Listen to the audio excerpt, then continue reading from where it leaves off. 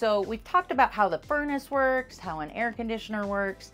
At this point, I usually show a 1-minute video on how does an air conditioner work, because we were all renters, or we all lived with our parents or somewhere where the heating and cooling system was taken care of.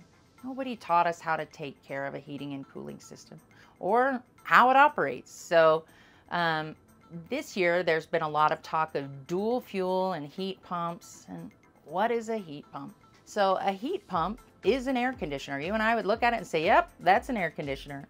It just has one brass reversing valve that can reverse the cycle of refrigerant and start pulling that heat. You remember how we said in the summer, the coil is pulling heat out of your house and putting it outside.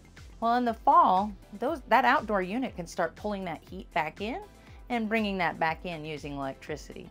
In northern Utah, there becomes a point where there is no more heat to pull out of the outside air. So we match that heat pump or air conditioner with a gas furnace, and we call that dual fuel. So the definition of dual fuel is 2 sources of energy, which in this case is gas and electricity. So pretty straightforward when you break it down in layman's terms. So